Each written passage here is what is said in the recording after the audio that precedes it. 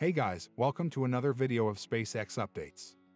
Yesterday, Booster 9 underwent its first ever cryogenic proof test. This could be the last test activity at the Boca Chica launch site before the holidays break. First, the LOX tank was tested, and later the methane tank was loaded with cryo. The test seemed to have ended successfully without any issues. Have you noticed anything in this picture?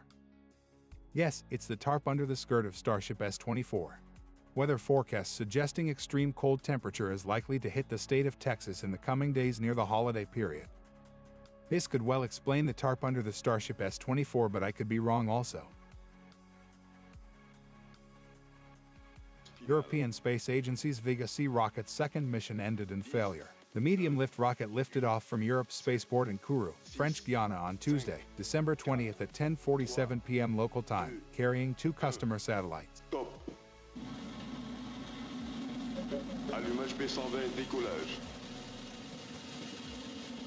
Roughly 2 minutes and 27 seconds after liftoff, an anomaly occurred on the second stage of the rocket, thus ending the Vega-C mission in failure.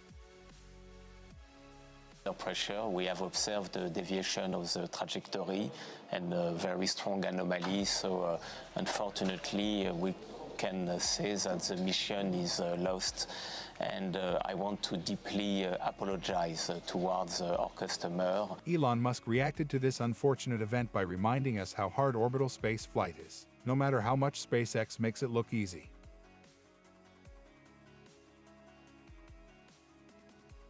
Rocket Lab's latest attempt to launch its first mission from the US soil was scrubbed due to unfavorable weather conditions. As we are heading toward the end of 2022 and into a holiday break, now, teams have decided to give the rocket a break and delayed the mission until the start of next year. A fixed launch date has not been decided yet.